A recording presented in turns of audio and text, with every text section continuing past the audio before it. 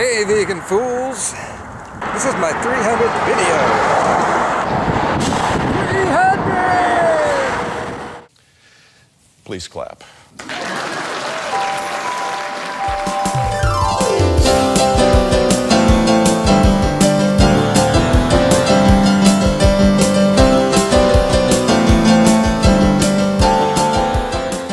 This is my 300th video.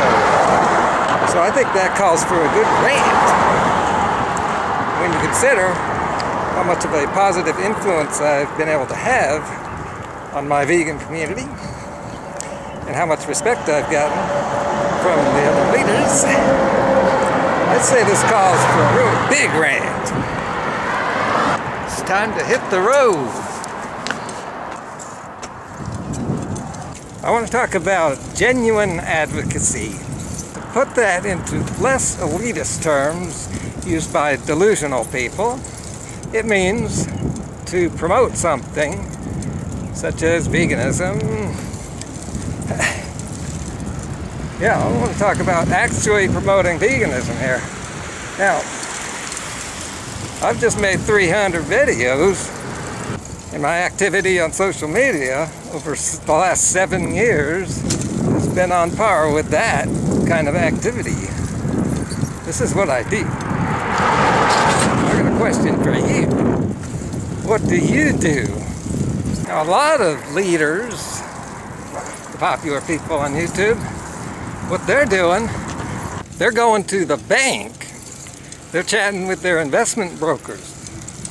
But what you're doing right now is actually helpful. You may not realize how much power you can have as a keyboard warrior, or even without the keyboard, like a mouse warrior.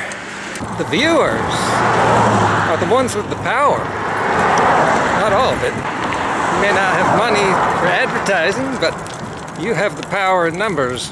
The viewers are what YouTube wants. That's how they make their income. And they're watching your viewing habits and clicking habits. Those are two different things. But what seems to be happening on YouTube doesn't look good. Who are the ones with all the attention? Who are people watching? The people coming in from the outside and doing searches? Who did they find? You can see who they're finding. The ones who get tens of thousands or millions of views. Because that's what YouTube puts in their faces. They do that because the initial viewers have sent a message to YouTube. YouTube uses programs that monitor your habits on YouTube. That's how they decide what videos they're going to promote. When you watch a video, you demote it if you leave early and go on to do something else. You promote it if you interact, giving it a thumbs up and commenting, you know, all that stuff, but there's more stuff. Watching another video from the suggestions, the videos that come up on the screen after the video ends, and what message are vegans sending to YouTube? Well, I've always said that there's a difference between vegans and other people. Definitely notice trends with meat eaters. Well, vegans are definitely more ethical. I've always thought they were smarter and more driven. And I don't mean driven to the bank by your chauffeur. Yeah, like that. But just look at what's going on. What's going on in the vegan community is what happens all over the place. For instance, that video called Dear Fat People, the creator made another video. Of course, because it's destined to bring in millions of views like the first one did. And why did it do that? Because there's some bitch ridiculing them, saying it's all your fault. And she might be mostly right, as Freely once said, but she's not doing it to help fat people.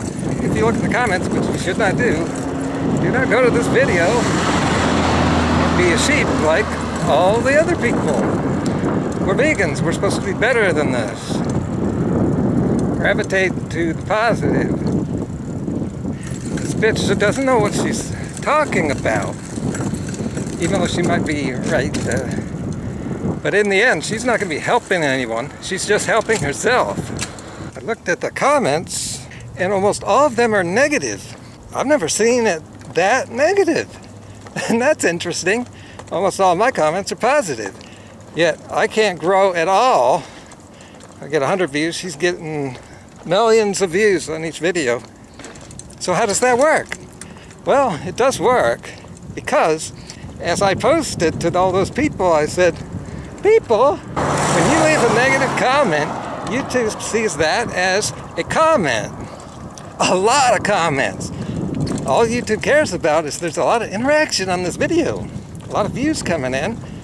And the views are from her initial audience, which she developed because she does cheap crap, sophomore humor, and that's what a whole bunch of people go for.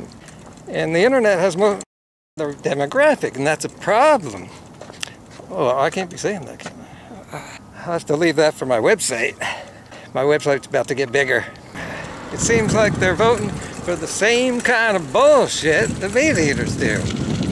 People pretending to worship the devil, and every once in a while you pull out a knife, and all kinds of bitches with their unnatural bullshit. People seem to want to have that instead of someone who's sincere, actually helping people, and actually funny too at the same time. Maybe the decent vegans just aren't being as active. I know that some of my viewers are active. I do get some shares. I get a great thumbs up ratio. I just need viewers. Yeah. Why doesn't YouTube see my thumbs up? I don't know. It's a factor, but there's other factors. I could be close to making it. I just need more action here. So I say, get on your butts, get on the couch, and start being more proactive, purposely watching the good channels and not the bad ones. Give a thumbs up on all the good videos. And most people never give thumbs up, never comment. I don't know why that is. Leave a comment, let me know. Now back to me for a second. I'm now doing everything that I possibly can. It did take me a while to get my videos in shape, to get them good enough to be able to compete. Now I have it all covered. Audio, video, faster pace, and then on social media and all over the place. And I got the tags and the subscription and the links. So the ball's in your court. You've got to take it from here. You got to put your carbs to use. Make your better life worth it. A few months ago, I made a video asking if I should stop making videos. And interesting enough, that video got a lot of views. What I mean, it was like 3 times as much as my others, which is still low. The consensus was that I should keep going, of course. Well, this is like a full-time job trying to make it on YouTube. If you don't put full-time in, you're just not going to compete with the people who are putting full-time in. All those people who have made it, they have banked on making it. And a few weeks ago I said that I could go through March maybe if I had some funding. I had an increase in January, but it's going back down to where it was. I'm working part-time in the family business, and it could pick up at any time, and I'd have to accept full-time just about. And if I do that, I just can't go back. I wouldn't be able to, just cut my hours drastically and say, oh, I'm going to make videos.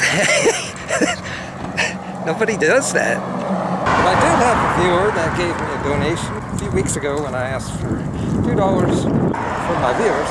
One person. And get this. This person was Natasha, who is a low-carber. She's against veganism. So this doesn't look good for the vegans. Speaking of which, you can decide where your donation will go. You want to put it into advertising, which is one of the only tools I have, because I'm not getting promotions from the popular people. That's one of the biggest ways to make it on YouTube. Seems those days are over for the vegan community. So advertising's where it's at. It's the unnatural bitch doing that. That's the only way she could make it. And advertising isn't expensive either. It's pretty cheap. I've done it myself on a few of my videos, and it's effective, all right. I think if all my viewers put in just $1, we could make one video get many thousands of views, 10 or 20,000 even. It's just an initial boost, is all you need. And then it gets into search results. Then you can get the bigger views on top of that.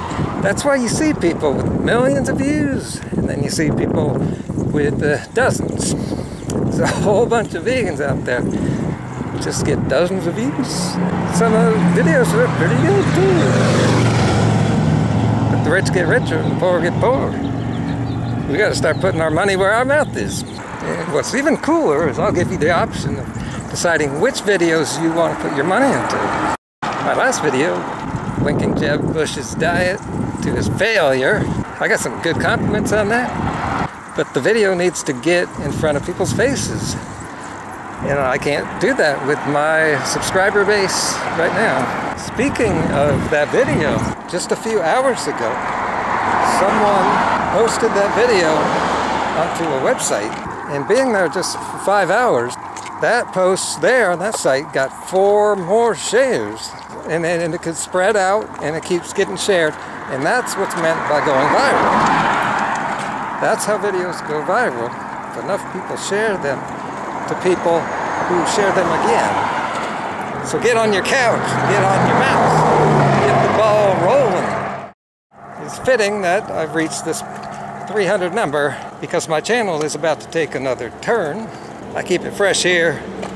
For the last year I've mentioned my upcoming ebook. I've never had time for it because I was busy making videos and trying to find out how to get people to watch the videos. And I'm looking forward to hearing the comments for this book, but I just can't wait for them. This book is mind-blowing. So I've been able to make my videos good, kind of like my writing. But that took a lot of time because, well, my personality and the speaking ability it gets in my way. But with writing, that's just so much easier to put out what's inside my head and make it perfect without anything getting in the way. So I got to get back to it. Now remember, not only should you like, share, and subscribe, but you should also watch the suggested videos, comment, lots of comments, keep writing. The words get out there onto the internet. They become searchable words. That's what the internet's all about. Start making playlists. That's one of the ways you can be almost like a video maker without making videos. You can have playlists. I'll see you in the comments below. Bye, everybody. They're calling up their investment brokers. They're going to the bank. They're calling them.